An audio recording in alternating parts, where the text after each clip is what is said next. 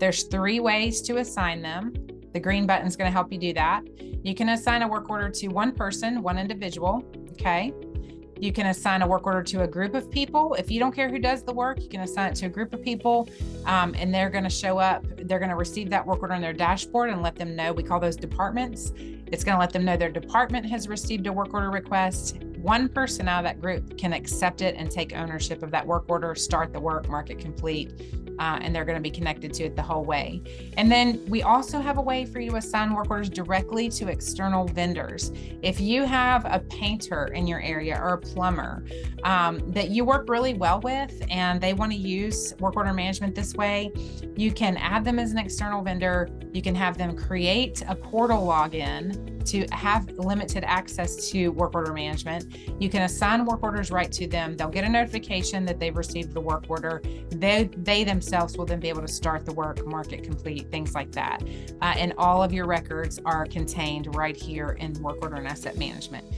Guys, you have the capability to add invoices, any kind of documentation. If you've got things sitting in a file cabinet that you want to digitize, you can add that right all in here to work order management. The sky's the limit. There's a lot of capability here.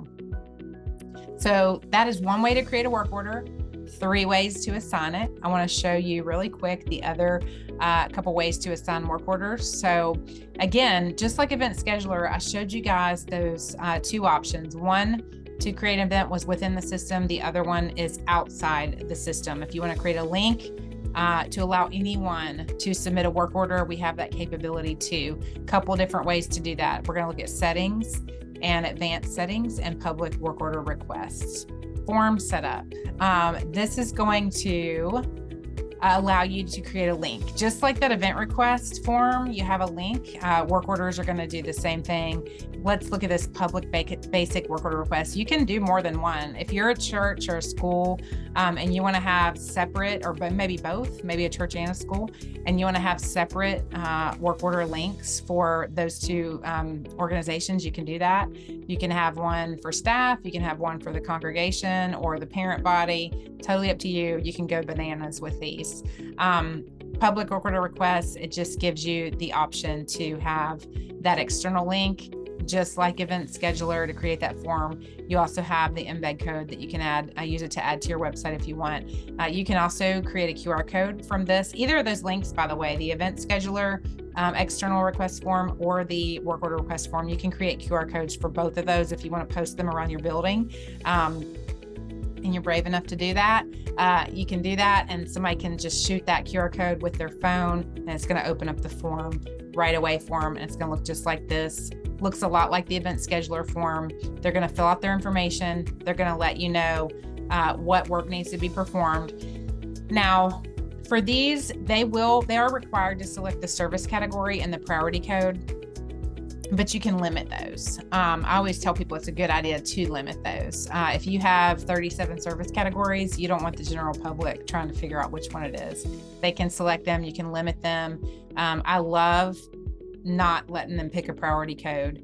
You as the facility manager or the admin can assign the priority code. You can create one called facilities will determine priority. They have to select it as part of the request, but then it comes in, you can prioritize it the way you need to. They'll put their work order description in, they'll hit submit, and it comes right back to the dashboard, just like an internal work order, but there's a little globe that lets you know it's an external request. So that's the first way of that public work order. The second way is just a simple email to work order.